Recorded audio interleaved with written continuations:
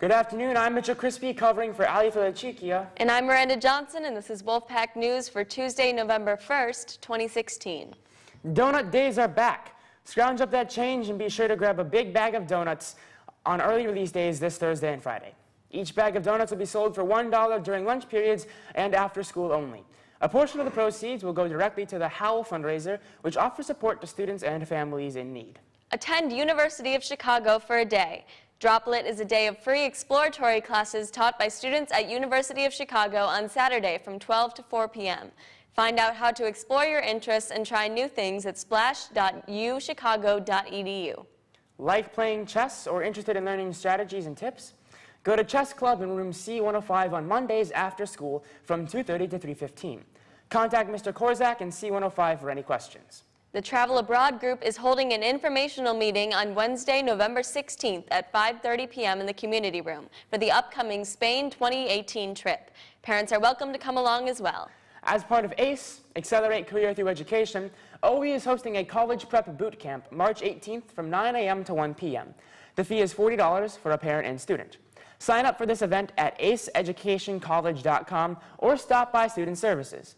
ACE events also include a Black Engineers History event in February. There is a Mathletes meeting after school today in F327 to discuss the first competition in December. See Miss Day or Mrs. Kill if you cannot attend the meeting. Interact Club will meet this Thursday at 7 a.m. in E139. Any students interested in community service are invited to attend. Come check out all the opportunities we have to help others.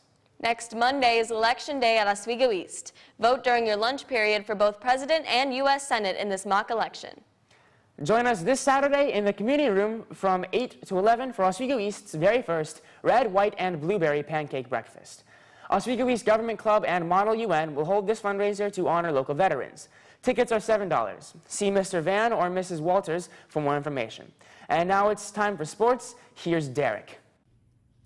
The winter season of strength and conditioning will start Monday, November 14th, and will run every Monday, Tuesday, Thursday, and Friday from 2:45 to 4:15.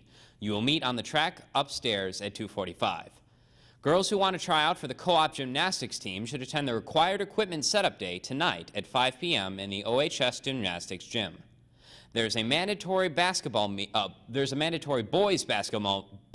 meeting in the community room tomorrow after school at 2:35.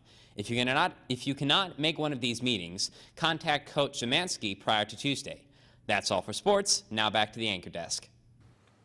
That's today's edition of Wolfpack News. I'm Mitchell Crispy covering for Ali Felichikia. And I'm Miranda Johnson. Join us again tomorrow on East TV. Thanks for stopping by, Wolves, and have a great day.